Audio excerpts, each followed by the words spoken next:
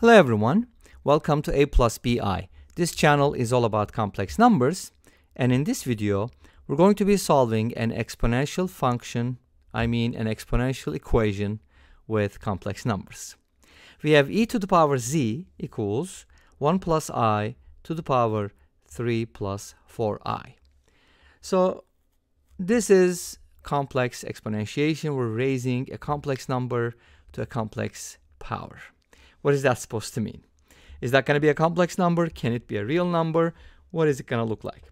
Let's find out. So on the left hand side we have something nice because it's e to the power z.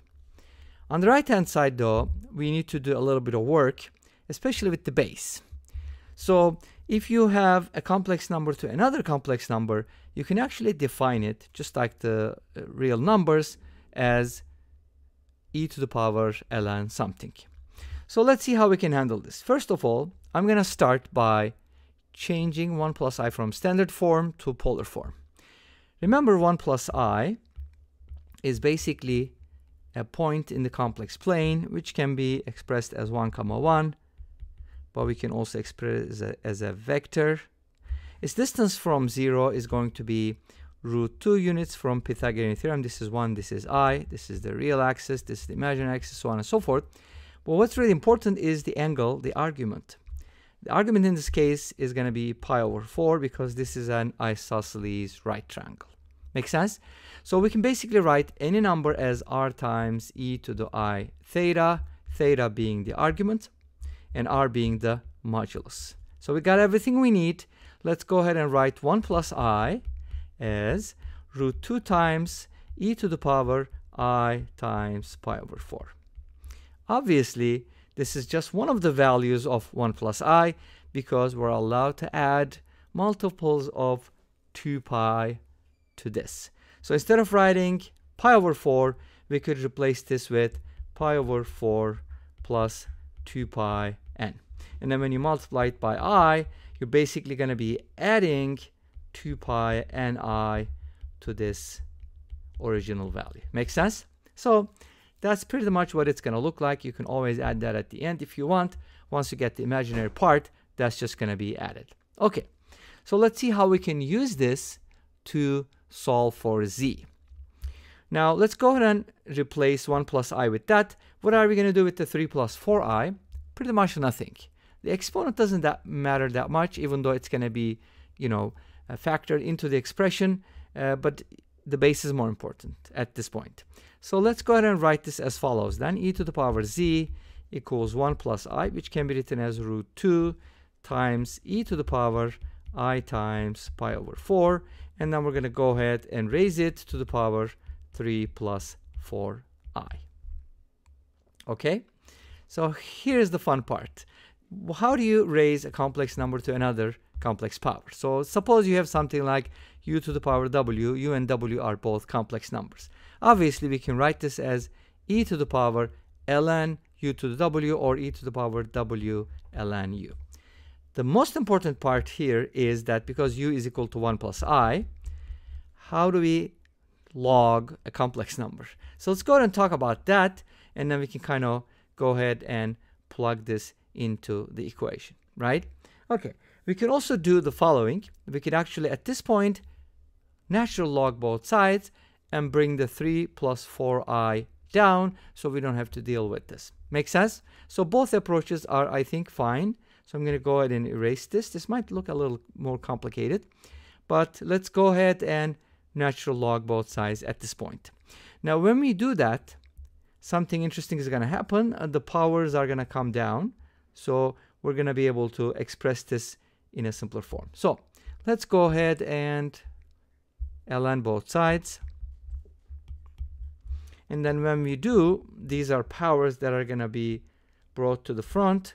We're going to get z times ln e, which can be written as z, equals, now we have the ln or natural log of a product, which can be written as the sum of two natural logs, right?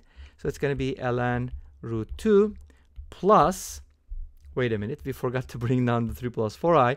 So we're supposed to bring this down first.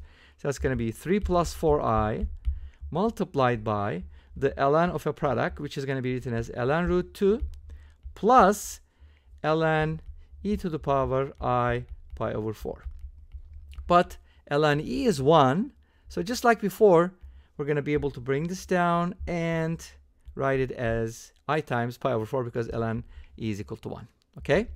So this is going to become the following then. Z equals 3 plus 4i times ln root 2 plus I times pi over 4.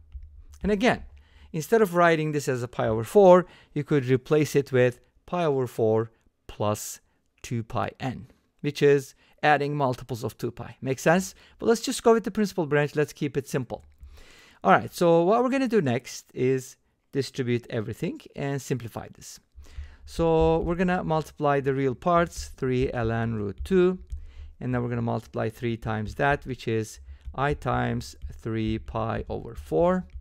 And then 4i multiplied by ln root 2. Something interesting is going to happen here. Ln root 2 can actually be written as ln 2 to the power 1/2, which is 4 times 1/2 times ln 2.